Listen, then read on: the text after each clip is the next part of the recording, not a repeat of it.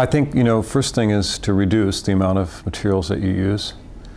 The second thing is to reuse them. I mean, this is the whole thing, right? You just, then when in the end, it'd be nice to recycle. I wish, you know, we had better plastic recycling in the United States. I wish we weren't using so many different kinds of plastic, or we had the technology to recycle it without sorting it all out. In many communities, we don't. In our community, in Colorado, we don't have newspaper recycling, or they won't take cardboard boxes, you know. So, you know, maybe people aren't going to be, if I believe The Economist, people aren't going to be reading the newspaper that much longer. So maybe that, but you know, with people ordering stuff from Amazon and all this, the amount of shipping cardboard that's going through the system is enormous, and it's not, in our community, it's not recyclable. So that's, and you know, you wonder if, it's great to be able to get those books, but look at all the energy that's taking to move them around. And what's the real cost? The real cost of doing that, is that sustainable to do it in that way? Maybe we'll be reading the books electronically. That'll help. I think we have to get much more local about what we're doing.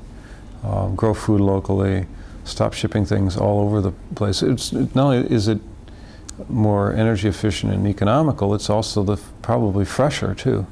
So we don't need all these preservatives. But the return to doing things more locally is kind of a long wave trend that I think will rise here somewhere in the near future, but it's not certainly the standard practice today. But you see people at MIT talking about things like fab labs. You know, you basically can build this flexible little lab where you can make just about anything using advanced technology. So you can imagine in an era of customization that, you know, each community could have somebody who could make clothes, you know, clothes that would last a long time. They don't have to come from China. They can come from a little factory in your house, and it's like a cottage industry returns, you know, and that'd be really, really cool. So technology may lead us there. I think it's possible. And I lived in Mexico for a while, and needed some furniture, and I just walked on the street and handed a guy a sketch of what I wanted, and he made it right there. And that sort of Fab Lab kind of thing, I think, will happen more and more. On the other hand, there are things that we use, like the video camera we're recording this with, like microprocessor chips. There are things that are very high technology. Medicine, you know, to treat cancer and research on cancer, those are going to be industrial scale activities. Nobody's going to do that in their garage.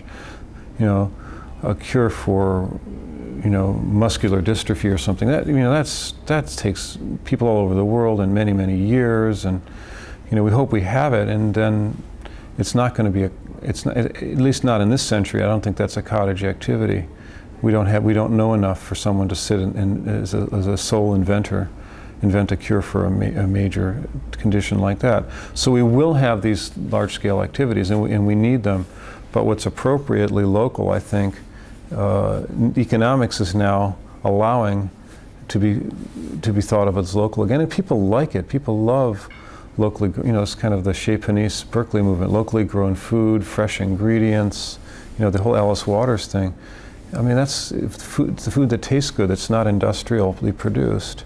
And yeah, I mean, the chains, the supermarket chains will of course cater to that from a marketing standpoint, but going to your farmer's market to get stuff is such a pleasure, to actually meet the people and respect the people who grow the food. It's something I really love.